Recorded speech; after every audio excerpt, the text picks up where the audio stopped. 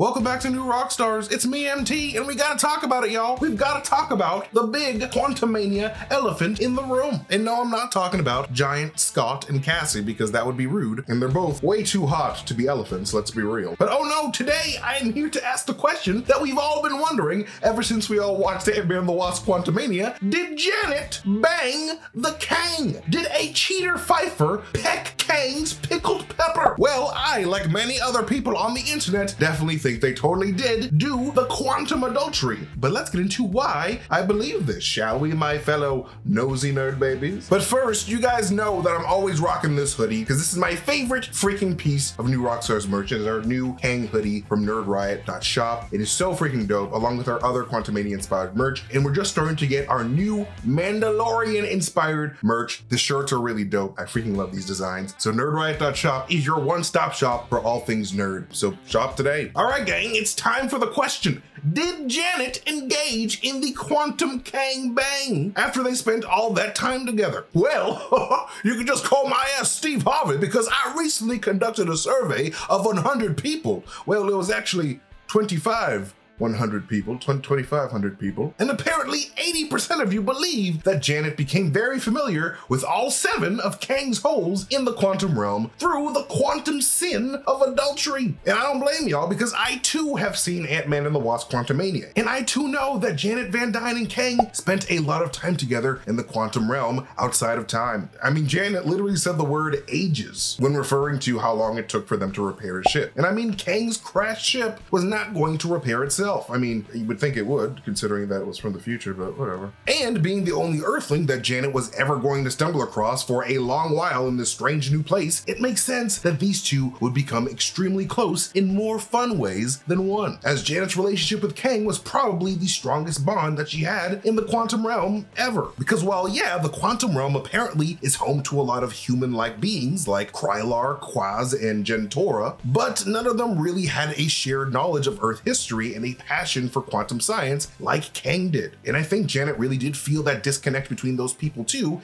even saying in the movie that after so many years alone, it was nice to have a friend in Kang. But not only this, but Kang and Janet were both quantum scientists with a passion for learning and discovery. And in the movie, Janet says that Kang introduced himself as a scientist and a traveler. And in her words, she had never met anyone like him, and that he felt lost. How do you know that he felt lost, huh? Most people would say he seemed lost. Which felt more lost, his pecs or his abs, Janet? Tell me. And she says this right after shots of them smiling at each other and Kang almost going to bite his thumb when he looks at her. Like, come on now. The implication was so strong here, like so strong. And while I do realize that Janet does note that they were only friends, that don't mean that they can't be friends with benefits, you know what I'm saying? Especially when a hot, black, and mysterious quantum scientist literally falls out of the sky after years of not having your sexual and physical needs addressed. And in the movie, we learn that this is something that Hank was more than fine with his wife doing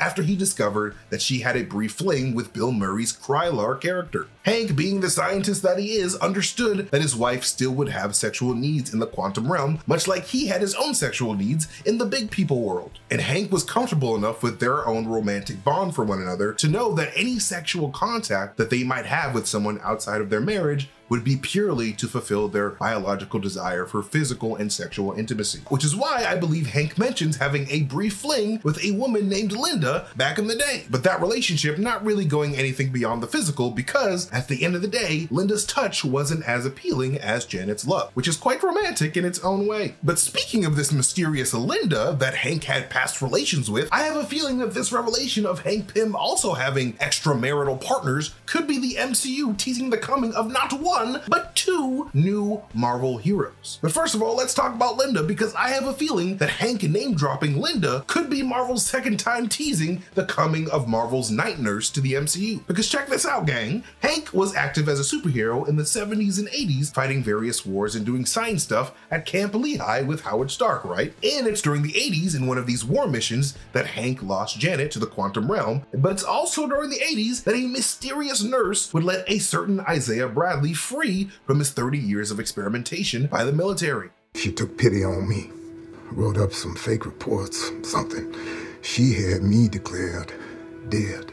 I think this military nurse who took pity on Isaiah Bradley's experimentation and helped him escape was the same Linda that Hank had a brief fling with, Linda Carter, the night nurse. And this would also make sense considering that apparently, according to the showrunner for Netflix's Daredevil, the show originally had Rosario Dawson's Claire Temple as Linda Carter, the night nurse, but was told by Marvel Studios themselves to change that name to a different name because they had plans for a Linda Carter night nurse down the road, which is why she is called Claire Temple instead. So I think those Marvel Studios plans for the night nurse are starting to come true with both Falcon and Winter Soldier and now with Ant-Man and the Wasp: Quantumania, both teasing the coming of Linda. But also knowing that Hank was doing the hanky-panky himself also opens the door for another strong Marvel heroine, Nadia Van Dyne, aka the Unstoppable Wasp, who in the comics is the long-lost daughter of Hank Pym, who got wrapped up in the Red Room of Widows before being freed and becoming the next Wasp. I think Marvel telling us about Hank's sexual past was more than just a joke. I think that doing this so soon after the Red Room was just canonically liberated by Natasha in the Black Widow film is very much preparing the Marvel audience to meet Miss Nadia down the line. Maybe even possibly as the secret daughter of Linda Carter's night nurse. Who knows? That'd be a nice little twist from the comics. But anyways, this all being said, with full confidence that her husband would respect her sexual health and needs, I am also confident that Kang and Janet did do the deed at least one time. At least one time. At least. Like, Janet went from being stranded alone, not talking to anyone, to telling this quantum traveler that fell from the sky nearly everything about her life and family. Like, Kang even knew the nickname that Janet had for Hope. Like,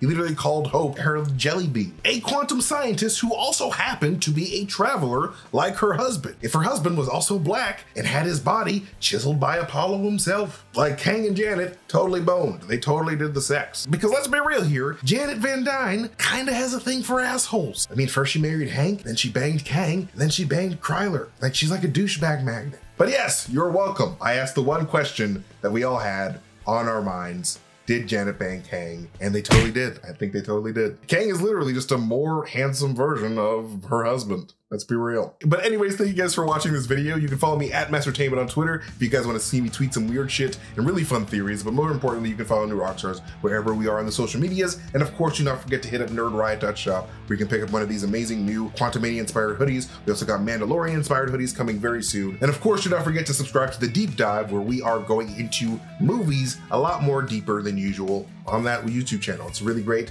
Go subscribe to the Deep Dive today. But anyways, thank you guys so much for watching this video. Again, I love you guys so much, and I'll see you guys next time. Goodbye, and go bang a Kang today, if you can. If you can!